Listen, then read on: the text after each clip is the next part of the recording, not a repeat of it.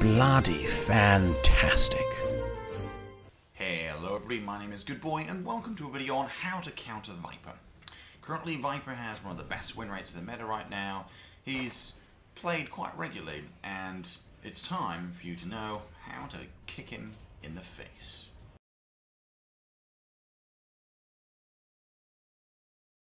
Okay, so Viper has some very serious strengths but also some very serious weaknesses. Let's start off with his strengths. So naturally, of course, he deals out massive levels of magic damage, and in particular, he has massive levels of slow.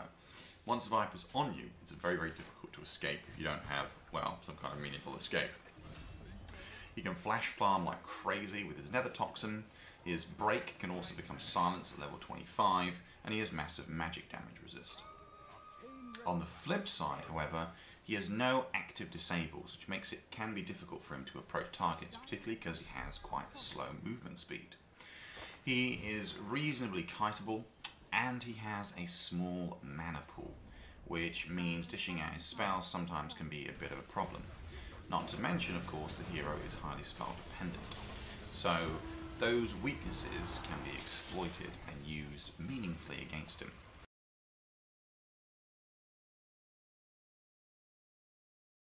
So first off, let's talk about heroes that Viper counters really well.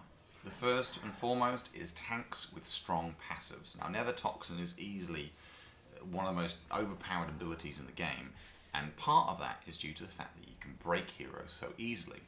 And tanks like Bristleback, Tidehunter, even Axe, Dragon Knight, Mars, all who have passive abilities which give them massive durability, basically get countered by Viper. So, for example, Axe, who loves to use his counter Helix, can't do that when Viper's got him in Nether Toxin, which means he can't escape. And Bristleback, who's known for being extremely tanky, all of a sudden finds that his ability, Bristleback, doesn't actually work anymore, which means you can burn him into the ground. It's a similar story actually for carries with strong passives. So it's the same kind of thing again as well, where you desperately need that passive to work, but actually you're going to struggle to actually get it to work because he's breaking it. So Spectre is easily the most countered hero because he's got two abilities which are passive.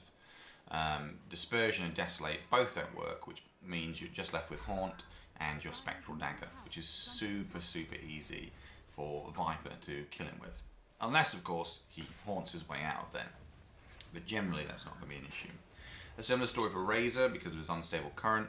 Slark also's Essence Shift doesn't work, and Phantom Assassin can't do Coup de Grace or have evasion, which means she gets burned really hard by this hero.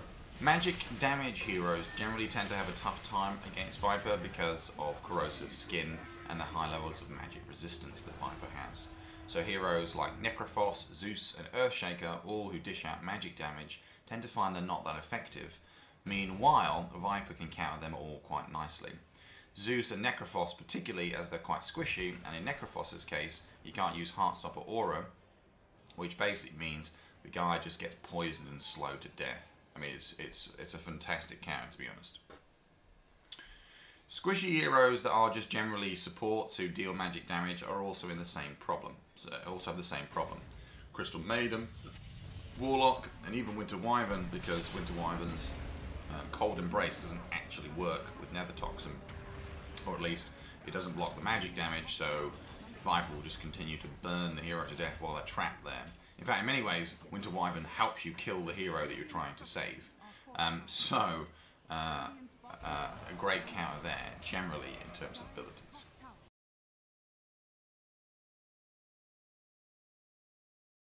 In terms of heroes that are very strong against Viper, obviously it plays against the weaknesses. So silence can be a big problem, and either you naturally give silence, or you naturally buy as a core item an Orchid Malevolence. So heroes like Clinks. Clinks is easily one of the best hard counters. A, because obviously the silence from Orchid, but B, because of the massive physical damage burst. Death Prophet and Drow Ranger have a similar scenario where they both can dish out quite a lot of physical damage and also both have silences, so they can be great heroes. High physical damage burst heroes are a similar story. While Viper is extremely good at resisting magic damage, he is not so good at resisting physical damage. Now again, you can buy counter items which help, but generally if someone can nuke you with massive levels of physical damage, well, Viper tends to struggle. So again, Clinks, as I mentioned before, a sniper who can keep a really good distance, kite the hero while pummeling them, and then Juggernaut, particularly with Omni/Ulti, which if Viper's on his own, basically means he will definitely die. So, so do look out for those kind of heroes. Multi-unit heroes or illusion heroes can be a nightmare for Viper in the laning phase, but also generally throughout the game. So Broodmother and Chen can usually turn up with a lot of different units, and while steadily over time Nevertoxin would eat them if they stayed in one place, typically those heroes tend to overwhelm Viper and push him back, and if he has no meaningful escape, then he's dead. Similar story for illusions like Chaos Knight and Terrorblade, where in which they surround Viper, make it very difficult for Viper to escape, and then smash him to death. Again, Terrorblade can do a huge amount of physical damage, particularly with Metamorphosis, not to mention it's very easy for him to sunder Viper should the fight go in a negative direction. So again, great heroes to look out for. Diffusal Blade carriers or mana burn is a similar story. So again, Phantom Lancer, great counter there with the illusion of physical damage, but also the fact that he's going to burn your mana at the same time. It can also be quite easy for Phantom Lancer to escape and then come back and then start beating Viper again. So, and then he gets one round of Nevertoxin off and then he's done. Similar story for Anti-Mage, particularly once he gets Manta Style. Again, he'll just burn his mana, and then if the fight goes bad, then Anti-Mage will simply blink away, and that ruins all the fun. So a good counter there. Finally, escape heroes are a problem, particularly again if they can deal out lots of physical damage. So Wind Ranger obviously is while her evasion doesn't particularly concern Viper, her ultimate ability certainly does, as does the fact that actually she can just run away outside of Viper's range, and so therefore making Viper have a tough time. Morphling naturally can escape, but also Morphling can not only copy Viper, but also dish out massive levels of physical damage if required. And then finally, Weaver. Weaver deals huge amounts of physical damage, but also has lots of escape mechanisms. So very, very easy for him to simply kite, outfight, and then beat to death Viper.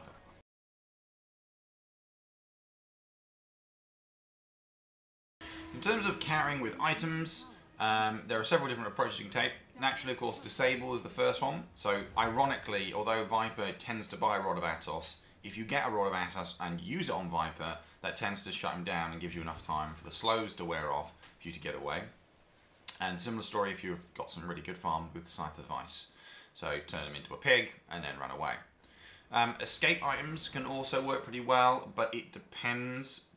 So Blink Dagger I generally don't recommend as a meaningful escape, because any kind of slow or persistent damage means that you're just not going to be able to blink away. But a Force Staff will work and usually take you outside of Viper's range, which is pretty nice. Also, a BKB helps dispel or break off most of the slows, but do be warned, it doesn't work on Viper Strike.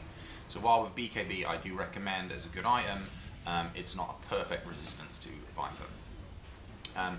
General magic resistance items are going to work really well against Viper, so Pipe, Hood of Defiance, anything else that's going to give you magic resistance is going to fare pretty well.